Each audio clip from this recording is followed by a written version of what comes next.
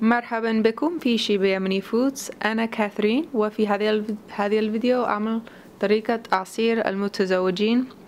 وهذا العصير تأخذ اسمه من المكسرات والزبيب والعسل الذي تكون من المكونات.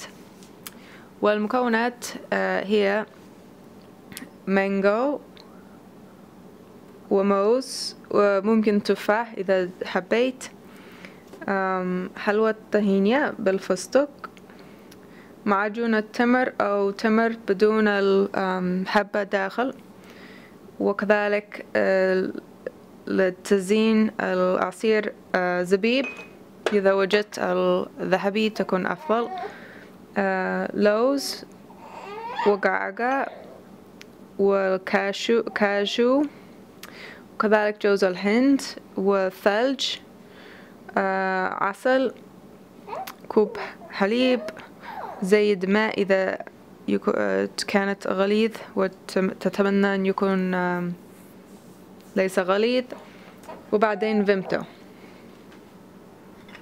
لكي نعمل عصير المتزوجين، أولا نحط في داخل العصارة الثلج والموز والمانجا المقطعة والتمر وحلوى الطحينية، كذلك الحليب والعسل.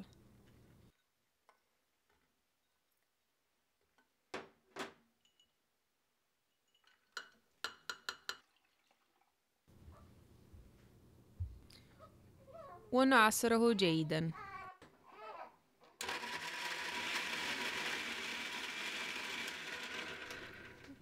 وبعدين في كأس زجاجي نأتي بقطرة من الفيمتو، ثم نسكب داخله العصير،